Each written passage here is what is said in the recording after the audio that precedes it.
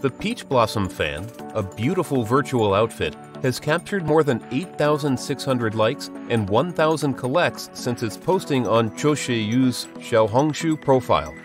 Designed in a metallic style, the dress is rarely seen in the real world. But what makes the dress so unique?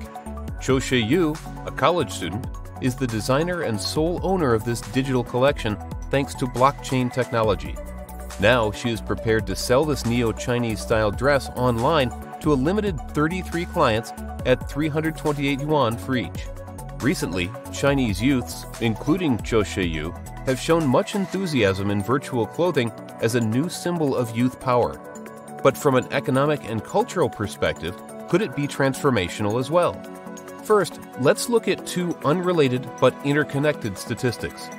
Between 2011 and 2021, total clothes sales in China have increased steadily from 1.08 to 1.38 trillion RMB. The revenue of Tencent Games, however, soared from 15.8 to 174.3 billion RMB over the same period.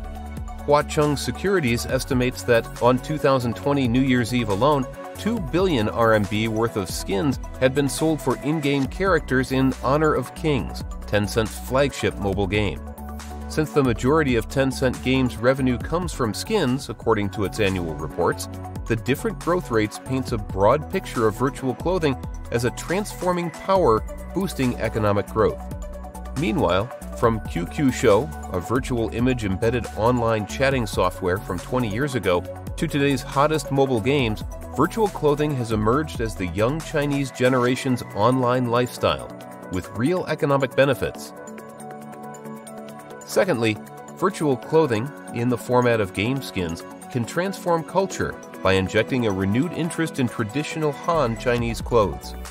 Defying the downward trend of overall clothes sales during the COVID-19 pandemic, Han Chinese clothes sales have risen from 0.19 to 6.36 billion RMB between 2015 and 2020, according to iMedia research. Since the Chinese rarely wear Han clothes in normal life, going virtual becomes an alternative way to showcase their appreciation for traditional Chinese culture. In Zhou Sheiyu's virtual dress collections, neo-Chinese style can be found in button designs and Chinese characters on skirt surfaces. Even the skins of mobile games' characters need to use Dunhuang murals elements and Yue opera costumes as key selling points. The truth is, although virtual clothing is virtual by name, its impact on the Chinese society is real. Either by driving economic growth or promoting traditional culture, its transforming power is only beginning to unleash.